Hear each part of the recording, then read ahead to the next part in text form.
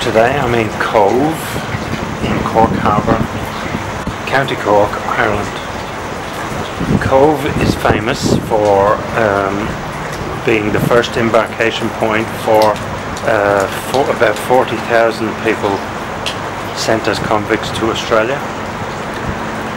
It's also the first embarkation point for literally millions of Irish who emigrated to America during the famine. And it's also famous as the last port of call of the Titanic before it set sail on its first and last voyage. Today it is still the second biggest natural harbour in the world. It's a deep water port, apparently right here at the pier.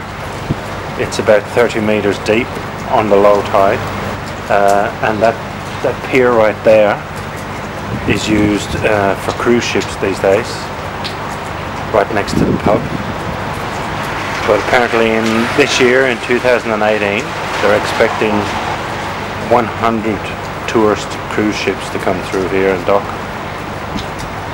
That's pretty impressive. Lots of money coming into the local economy.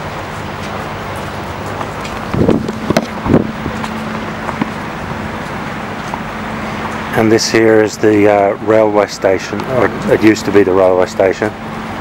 It is now a heritage centre, commemorating lots of statistics like 40,000 men and women sent to Australia as convicts from this port right here. The failure of the potato famine caused mass emigration. 3 million people emigrated from this port right here.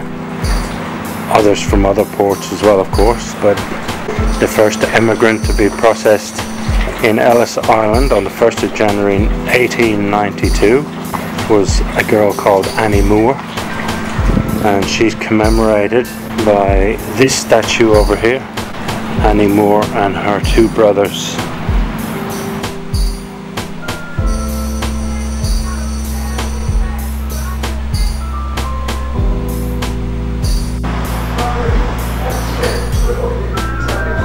So, this is the Commodore Hotel in Cobh, where we stayed last night.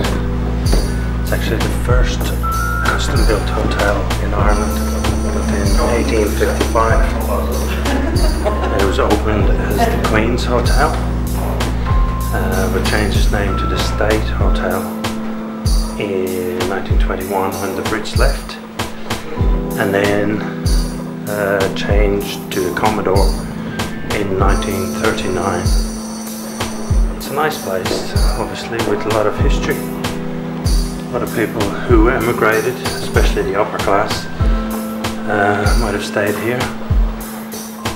Queen Victoria didn't stay in the hotel itself, but it was called the Queen's Hotel to commemorate the fact that she disembarked just across the street on her first ever trip to Ireland. I don't know what year that was, but anyway, little piece of history, I guess.